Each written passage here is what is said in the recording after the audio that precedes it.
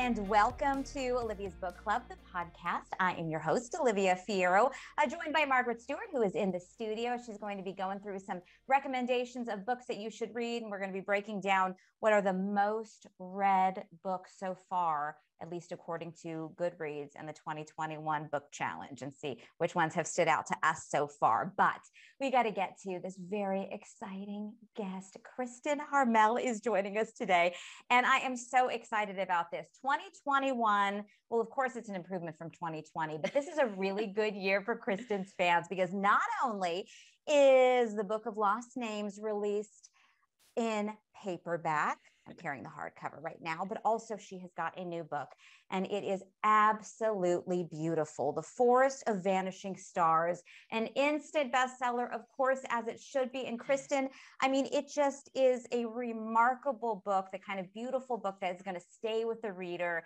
forever, and you may want to revisit again and again. So thank you so much for joining us today. I'm super excited to talk to you. Thank you so much. Thank you for having me. And thank you so much for the kind words about the book. Talk to me about when you first got the idea for this.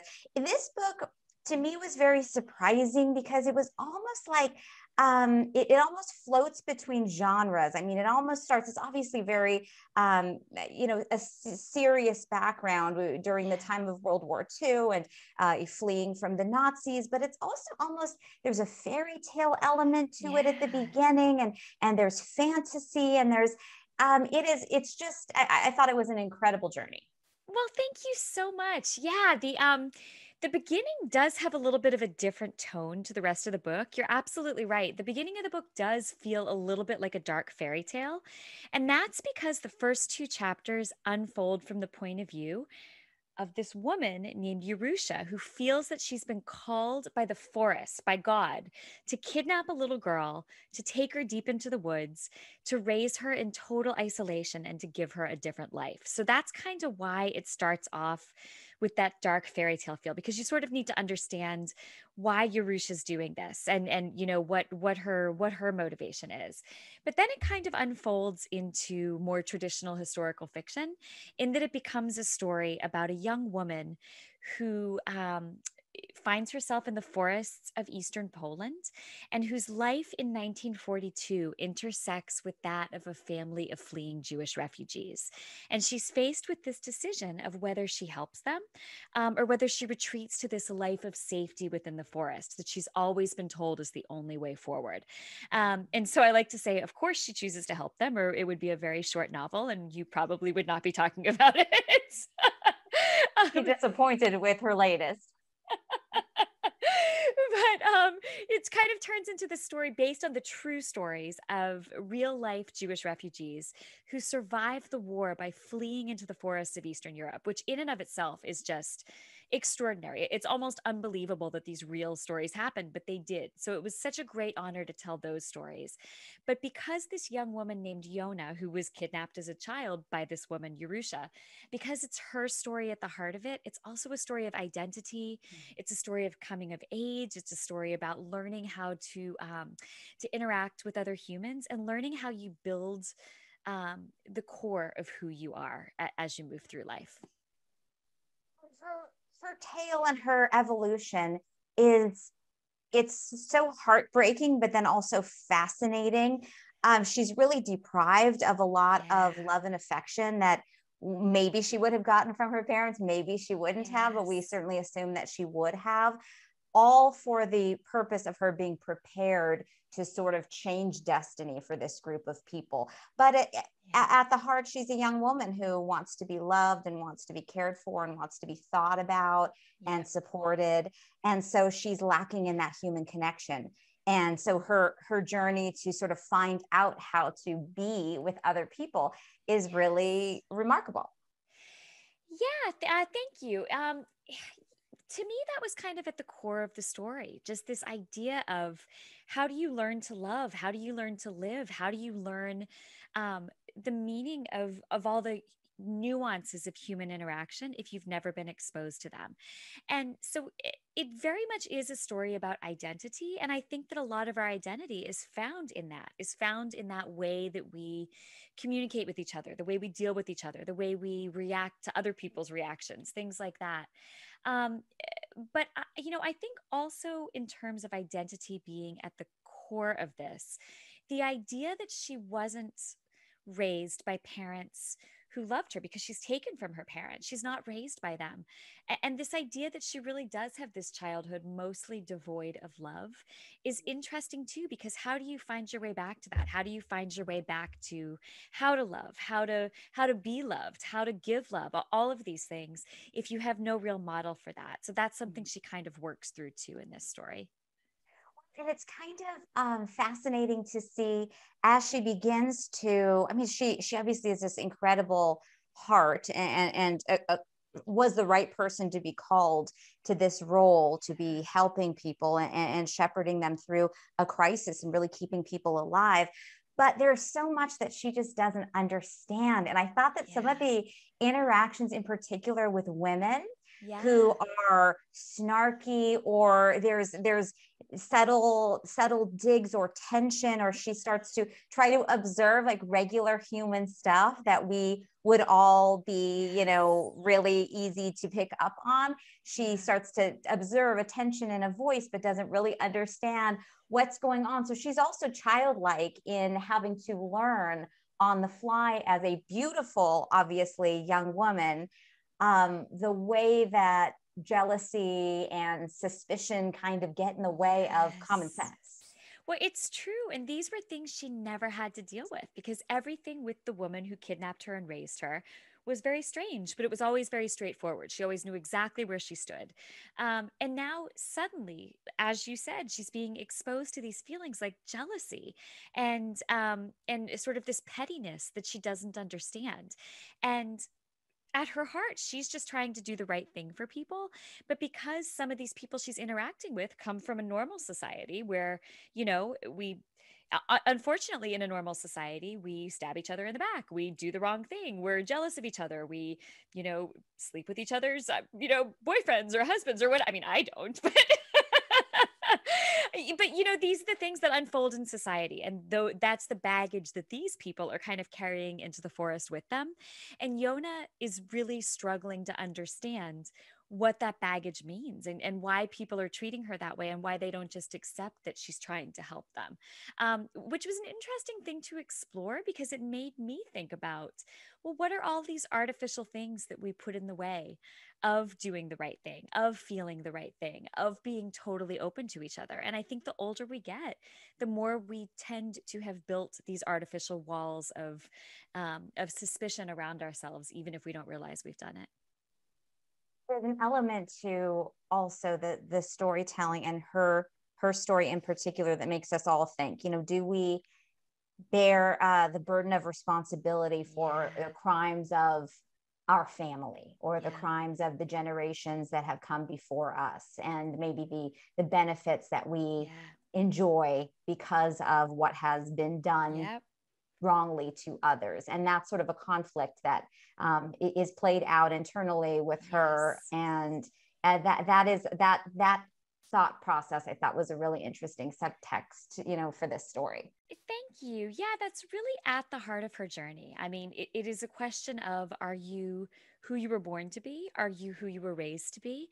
Or are you who you make yourself? Or are you some combination of those three? And I think that is a question that she faces throughout the novel. I think it's a question probably we've all faced in some way, shape, or form through our own lives. But I think it's really a question that that's particularly relevant now in 2021, when these are a lot of the questions we're talking about.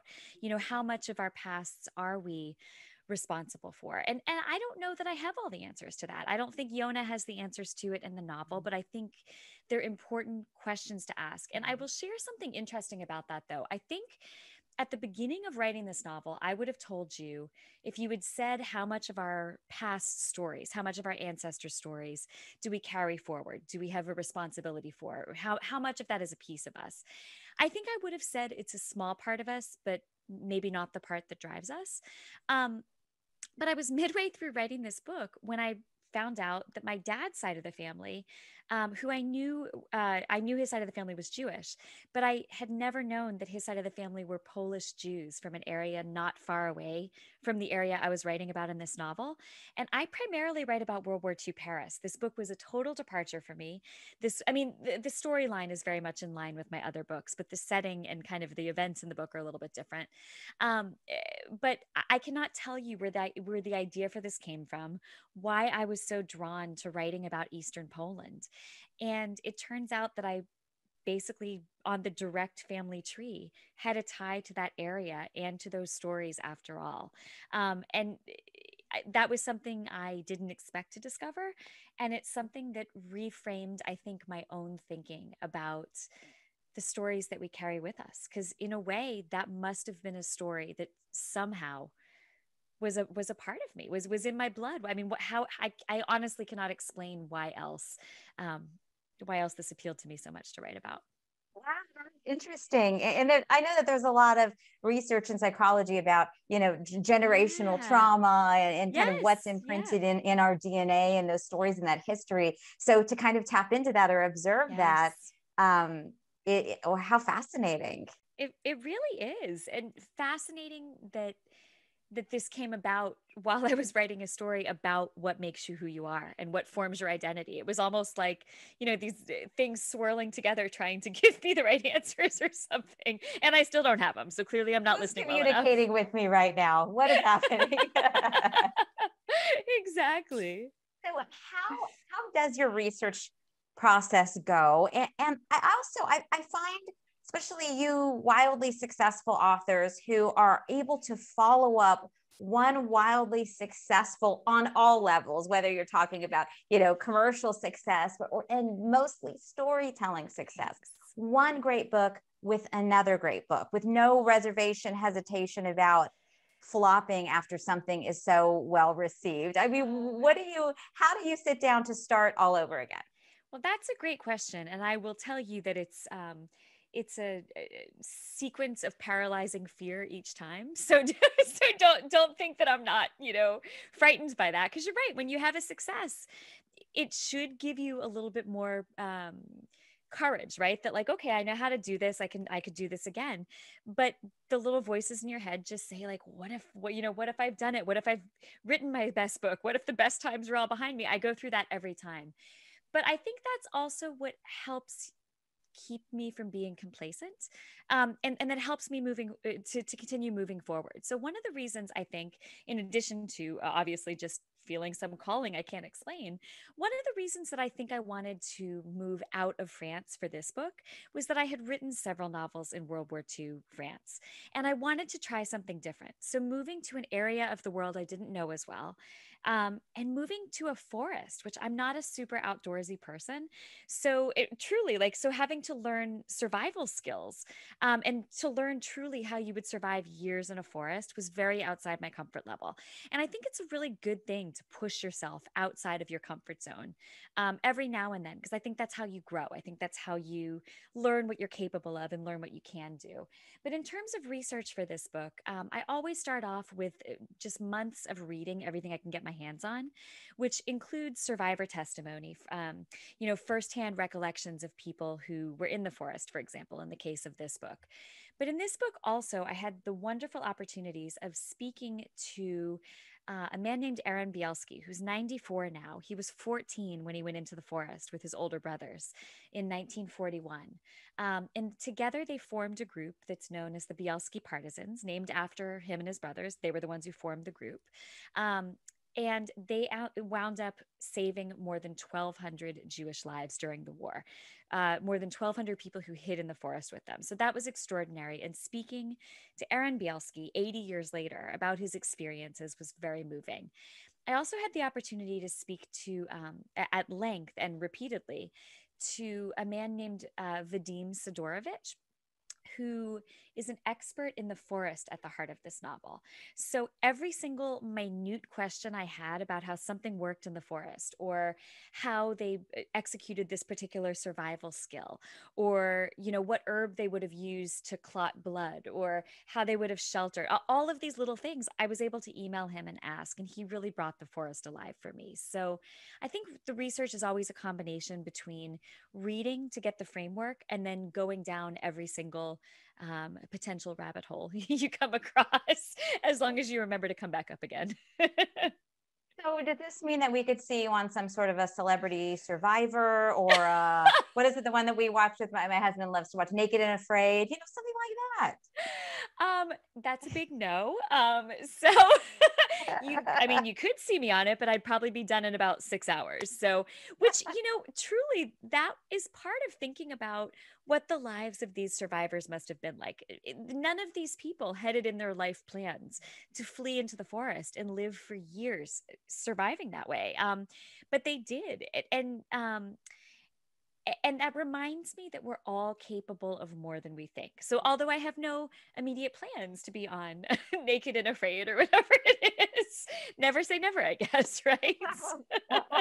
If it came down to true survival, not just, a television show, then I'm sure we could do it, right? Right, exactly. That's true. Yeah, and I was just writing up a portion of an interview from with another author. We were talking about the exiles and how Christina great, Baker Klein. I love her. She's fantastic. So great. And it's just, historical fiction especially does such a great thing for the reader when we're being introduced to a moment in time that we don't have any knowledge of. So not only are you learning, but when it's done right, like you all do, you're lost in the story, but then you've also been exposed to something that we really, should have been aware of. And this being a perfect example of it, I did not know that this was a space where people really survived and waited out the occupation to be over. Yeah, it's absolutely incredible. And that is one of my favorite things about historical fiction, both reading it and writing it. Um, it is that idea that you can fall into a story because your heart connects you to the story, right? Because you're rooting for the main characters, you care about them.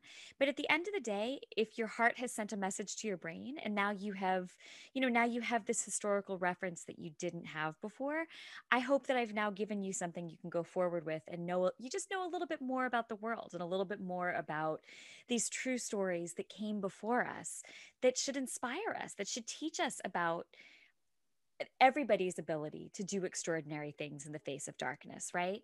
But historical fiction for me, and it's only been the last couple years I've really realized this, and I've been writing historical fiction for more than a decade now. But I think one of the things that's really powerful about historical fiction is this idea that you can connect to people from different time periods, right? Who lived through things that we really can't imagine living through, but we can feel these connections to these people who really lived, who really had these stories, because even across the generations, right? Even across the years, even across different continents, perhaps across different races or different religions or different ethnic backgrounds or whatever, we're all just human, right? So I think that there's something about reading about the past that reminds us of that. When you can connect to a story that doesn't actually have that much to do with you, that underscores that idea that all human stories have to do with all of us, because deep down, we're all the same. We all want the same things wherever we are in time, wherever we are in the world.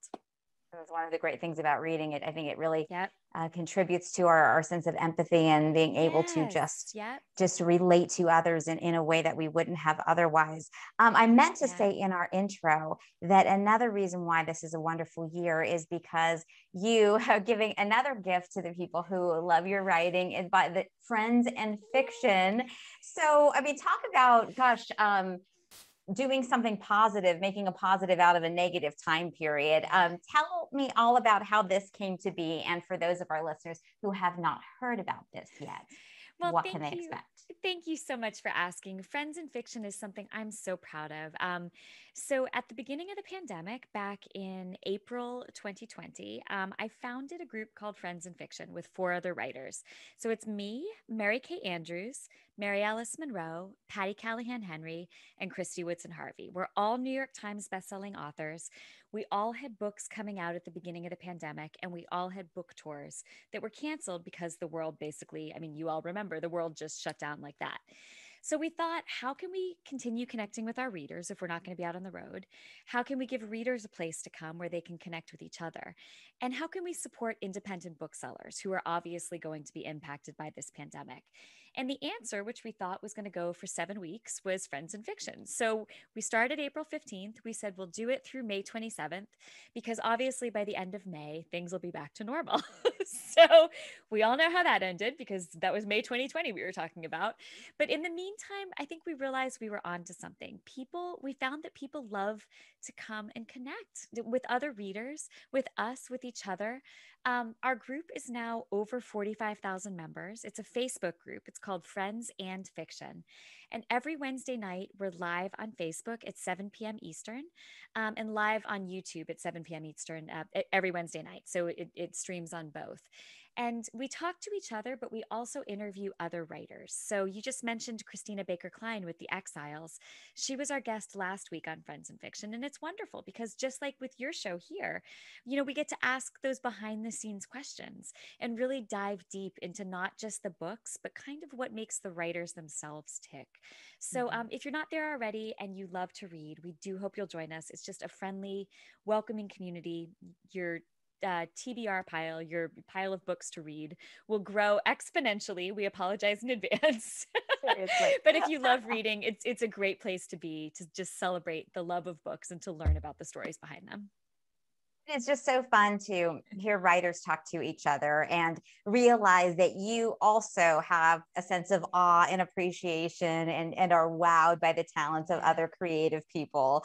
And also always hold on to that identity as a reader, appreciating great writing, just like the rest of us do, even though we're not churning out bestsellers. Well, I mean, hey, that's true. Writers are at their heart readers. I mean, that's why we go into it. So, and the other nice thing I think about Friends and Fiction is that the five of us who run it, the five founding authors, really are super close friends. So what you're seeing on screen and the way we connect is genuine. I mean, we really love each other, and we love the readers who've joined us. So it's just a big old feel-good community of love. What a very cool sorority you guys have created, right? There's no hazing though, don't worry. You just got to make it to that bestseller list, and then you are in. You are in. I want to talk to you a little bit about, I think the beginning of your career is so fascinating, having worked as a journalist, People Magazine, even being paid to be writing as a teenager. So what were some of the more maybe surprising or formative moments of those early years that kind of led you to take this evolution and go to writing fiction? That is a great question. So as you said, I did start off very young. I actually started pitching magazines when I was 16, cleverly omitting my age from the query letters, because I thought, well, I'd like to be a writer someday. Why not now? I'll just start. And so I ended up getting assignments from a local magazine who clearly thought I was an adult because why wouldn't they? And wound up actually interviewing NFL players in NFL locker rooms, Major League Baseball players in Major League Baseball locker rooms, and NHL players. As a teenage girl. And when I was, I'm only 5 feet tall. So when I was 16, I looked about 12. So I can only imagine, like at the time, I'm like, they must think I'm an adult, but I'm sure they thought like, what is this middle schooler doing here? Like, I just looked like a baby, which is crazy. But so that's probably, you asked about surprising things. That is probably the biggest surprise, that I started off, as a child doing that. But that kind of led to other things. I ended up working for the Tampa Bay Times, which was called the St. Petersburg Times at the time. That's a lot of times in one sentence. From there, I did some national magazine freelancing for Women's Day, American Baby, and Men's Health. And then I moved into an internship at People, which turned into a job. And so at People magazine, I did a lot of cool things. I got to, I think I covered 3 Super Bowls, which was amazing. I mean, what a cool thing to do in your 20s, right? To get to go to 3 Super Bowls. The NBA All-Star Game, the MTV Movie Awards. I get to sit down with people like Patrick Dempsey, who's still just the nicest person. Ben Affleck, Matthew McConaughey. I mean, Justin Timberlake, like so many just interesting interviews. But the ones that I think led me directly onto the path that I'm currently on were the Heroes Among Us stories at People, which were the stories of real, normal, just everyday people doing extraordinary things. So basically, finding light in the darkness, finding a way to be the light for others. And those stories were always so inspiring to me. And I learned I really like to ask people, why are you doing this? What makes you tick? Like, what made you take this on when you didn't have to? Kind of all of those questions. And I think those same questions are kind of at the heart of what I'm doing now, which are these World War II novels that celebrate ordinary people rising up and doing extraordinary things in a time of darkness. I think it's a path I didn't realize connected to my People magazine path until the last couple of years. But I think there's a very clear through line from that part of my career to this part of my career. And it's just something I feel very passionate about writing about. How full circle for you then, your books and your career documented in People magazine, right? I mean, just to go like, Yeah.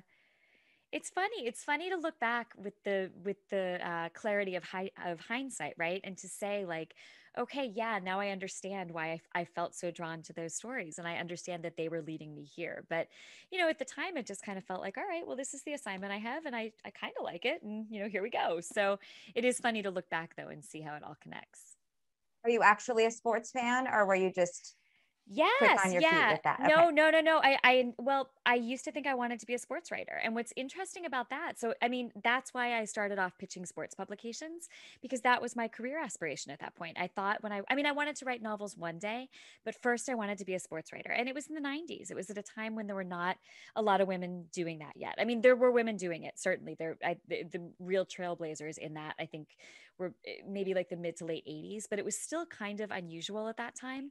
And I think I wanted to blaze a little bit of a trail, but once I got started with that, um, it became clear to me fairly soon that it wasn't the actual sports aspect I was drawn to, but that what I was always interested in knowing when I interviewed people was what made you the elite in your sport. Because you didn't just wake up and become a Major League Baseball player. These were people, who sacrificed and tried and had something inside of themselves that pushed them to do this and that pushed them to persevere through difficult times. And I think those were the types of stories I was interested in. And when I began to realize that, I began to realize, okay, so I don't have to just be writing this about athletes. There are people in all walks of life who found ways to be extraordinary and to be elite and to kind of rise to the top of their professions. And I'm fascinated in all of those stories.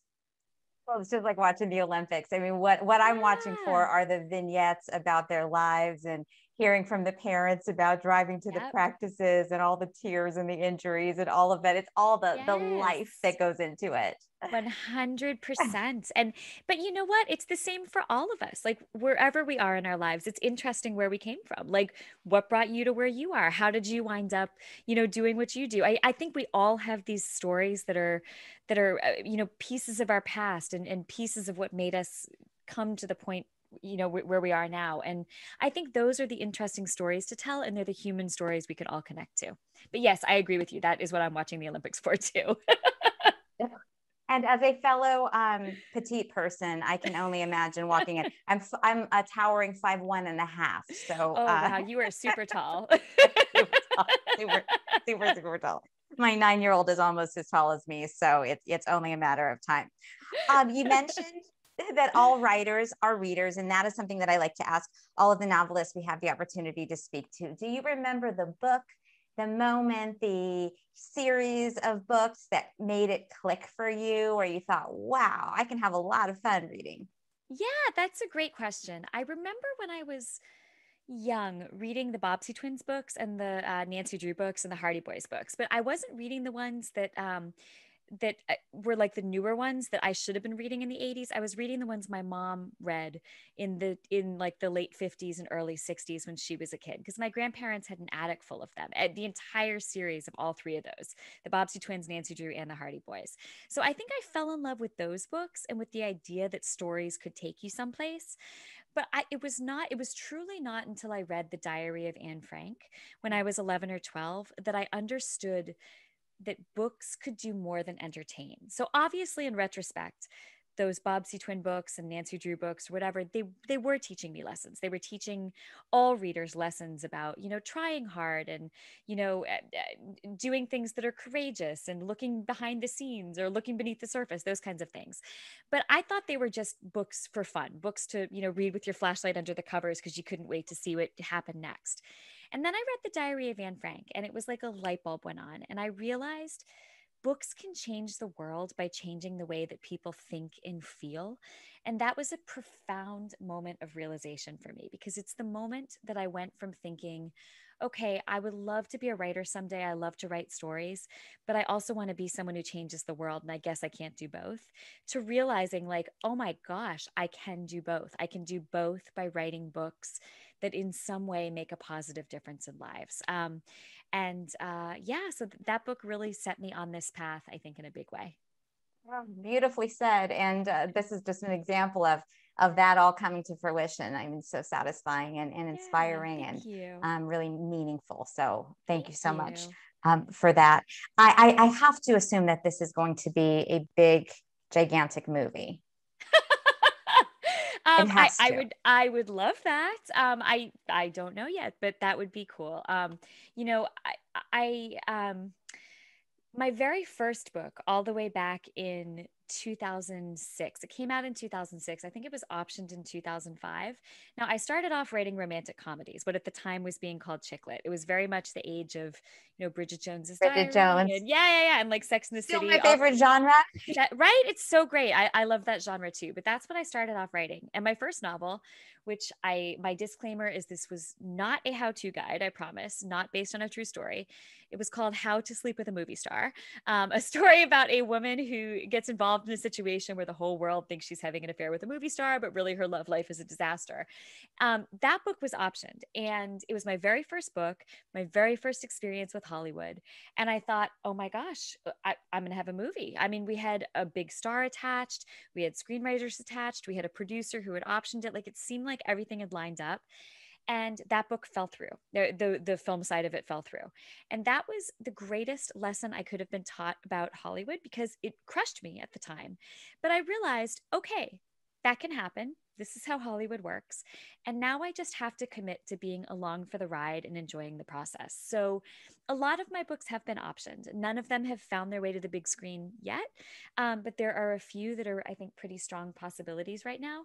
But in the meantime, I have committed to just delighting in the idea that it could happen. And, going out to LA and having meetings about it and talking to people who are also creative people who are talking about their take on the book.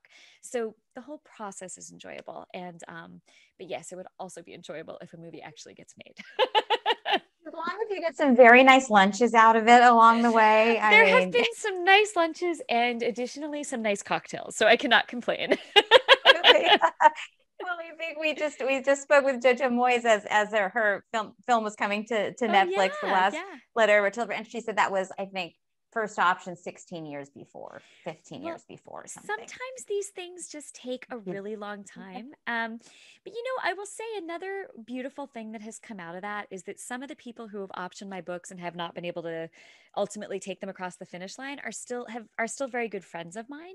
So that's another benefit. I mean, it's led me to these friendships with other creative people that I would not have stumbled into otherwise. So I do like to think that there's a gift in everything. And you are absolutely right. Just because a door closed 16 years ago, as it was the case with her, doesn't mean that it can't reopen again. So, leaving it up to the universe with fingers crossed. Yes, absolutely.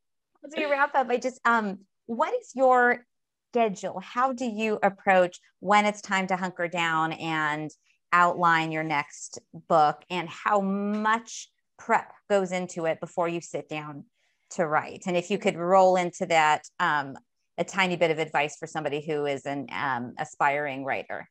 Your question is spectacularly timed because my 5-year-old just walked into the room telling me that my time apparently here is up. No, but Noah, just you're gonna have to wait one more second, honey.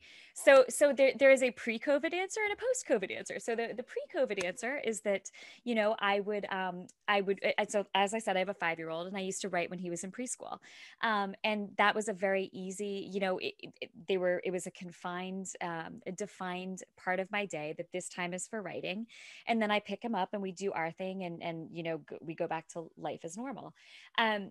COVID canceled preschool in spring of 2020, and then we did not end up sending him back the entire last school year. So this last year, including the entire writing of The Forest of Vanishing Stars, was really in these stolen moments that I you know, had to find away from him. So I woke up very early and I would write in the mornings before he got up. I would have until 8:30, and then my husband would have to leave for work. So I'd have to take over, you know, 5-year-old duty, or, you know, 4-year-old at the beginning. So that's been difficult. And I wound up working weekends this past year, as well, which has made it a little bit difficult because my husband and I just don't see that much of each other, even though we're living in the same house, because it's like we're just trading off the child and doing our. So okay, you're up. Yes. And so my son starts kindergarten in a week. So I'm looking forward to getting back to some kind of normal routine. But so that's my kind of daily schedule. And once we're back in a normal routine, I will work during the hours he's in school. But overall, I write a book a year. So it's kind of just a schedule that never stops. So as soon as I'm done with the creative part of the previous book, and the book is now in copy edits, and we're just worrying about things like, did you repeat this word too many times on this page? Or, you know, where do the commas and periods go and all that? Once we're into that phase, I'm already well into the research for the next book. And yeah, the whole process just takes about a year total. So, and you know, now that I've been doing this for so long, I've written, I think 14 or 15 books now. It's not really a matter of waiting for inspiration to strike. It's just, you know, sit down in your chair and write, because this is what you do for a living and you have to do it. You know what I mean? No matter whether you're feeling inspired or not, you do That's it. right. Exactly. There are expectations upon you now. Yes, there is a contract signed telling me I need to deliver a book by November 1st. So it's going to happen. We're glad that those contracts are happening to keep you on schedule, to keep us entertained and feeling all of the good feels that come from your work. So thank you so much, and best of luck to your kindergartner. I hope it's a fantastic school year. Thank you so much. And good luck. You said you have a 9-year-old. Good luck to yours. Yes. Too. 4th grade. Oh my gosh. I remember 4th grade. Oh, that'll be a good one. Okay. So Kristin, thank you so much. Kristin Harmel, the book out, The Forest of Vanishing Stars. Do not miss it. And if you have not read Book of Lost Names yet, you can get it on paperback. And of course, Friends in Fiction, Wednesday nights. We'll see you there. Thank you. Thank you so much.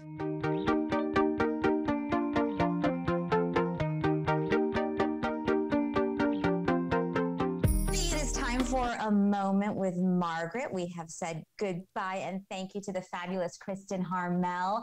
And she is just so nice. And what an interesting career. I mean, here we are, we're working in news, and you think about that maybe there'll be somebody in our newsroom or one of our sports reporters, or somebody who's going to be, you know, this caliber of novelist in the future. It's pretty wild. Yeah, you never know. And that's kind of exciting. Like, it's kind of similar to TJ Newman. Like, she wrote her book as a flight attendant, and none of her coworkers really knew. So it's kind of a nice little thing. Margaret, tell me, are you working on a secret book right now? Not currently. Nothing exciting enough is jogging me. I'm just trying to get through the never-ending TBR stack. I know. And on another moment with Margaret Day, we have got to talk about the television shows that are keeping us from getting through the TBR as efficiently as possible, because I have gravitated towards more TV lately.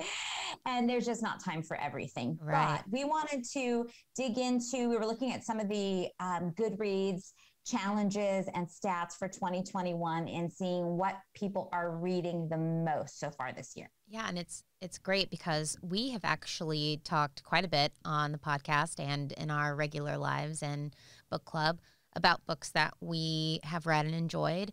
And for the most part, the list from Goodreads on what are the most read books so far of the challenge, those who have accepted the Goodreads challenge. We have read, between the two of us, a very large amount of these books. The number one book was The Midnight Library by Matt Haig, which we both read. It's really good. We've talked about that. Kristin Hanna's Four Winds is on there. Anxious People, which was a book club. Yes. But there are several books on that list that we have read that we haven't talked about and both really enjoyed. All right. Give me one of those. So I was given a copy of the guest list. Nope. Oh. Yes. Lucy Foley? Yeah. Mm-hmm. Is it the guest list? About the wedding. Yes. So, yeah. Oh, because I'm, getting it somewhat confused with another book that I just read, which is very similar, called The Guilt Trip. So I was making sure I had the right. But yes, it's the guest list. And by Lucy Foley, who also wrote The Hunting Party, a similar kind of idea, different friends and different perspectives of people going to this wedding in this very weird location. It's just very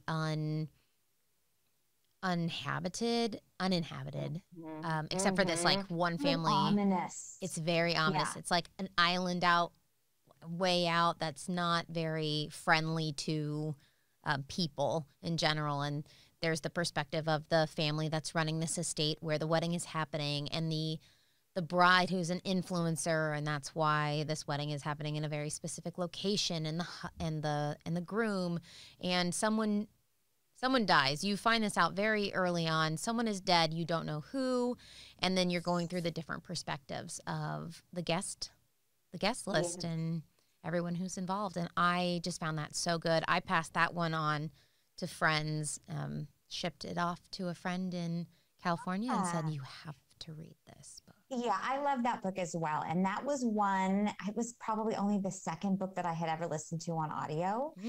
And I decided that I particularly enjoyed it because they had, the narrator had kind of that like sort of Scottish, Irish sort of lilt, that kind of, soft, really beautiful accents. And then, some of the names and some of the phrasing is, British English versus American English. And so hearing them say it was very immersive. And then it just is it's a moody. I mean, she does a good job of creating that mood and that environment that's cold and misty. And, there's just, and it's so many different narrators. And then even with the audiobook they have, it's not just one narrator, it's like 3 or 4 people. So there's a male voice, and it's really like listening to a movie or listening to, a BBC, radio show or something. It was great. And I really liked that book. So I still have not done the hunting party yet, but I need to. It's funny because, we talk about authors who really put a lot of detail in the environment around these characters. And there is a scene at the very beginning of the book where a girl who wasn't, her husband was invited to this wedding, one of the best friends of the bride. And she really doesn't want to go. She does not like this person. She's the one that feels out of place. Oh, she's like, this is terrible. And they're on a boat heading out to the island. And the way that it expresses the boat itself, the rocking, the ominous island ahead of them, how, just expressing the different kind of terrain they're seeing, like these sharp, jagged rocks up ahead of them that don't look inviting. And her just getting sprayed by the sea coming up over the side and her getting nauseous, like you were right there, like on that boat rocking around with her. And I just loved that. And I didn't listen to an audiobook, so I really was, churning through these pages, feeling myself right there along with them. And you feel for her because it's that anytime you feel a little fish out of water and you're really worried about making an impression or fitting in, and you're worried about what you're going to wear or what you're, how people are going to receive you, then she shows up basically barfing, Yeah. looking an absolute wreck. And you're like, oh God, that's the worst. And her husband having some sort of past, whether she believes it or not, about how friendly they really are, and her just keeping one eye open on both of them, and then feeling out of place and sick. She's just like, what am I doing here? And I know, yeah, this is not right. One of the other books that is on the list that we don't think we have talked about just yet too much is The Wife Upstairs, which is Rachel Hawkins. So that's also been a very popular read for 2021. And I loved this book. It was just really quick for me. It was, it's got like a Lisa Jewell or a Sally Hepworth vibe. Yeah. And I happened to read it on spring break. So, your environment always is helpful, because when you're reading something on the beach, you're like, this is a great book. Yes. I'm feeling escapism right now.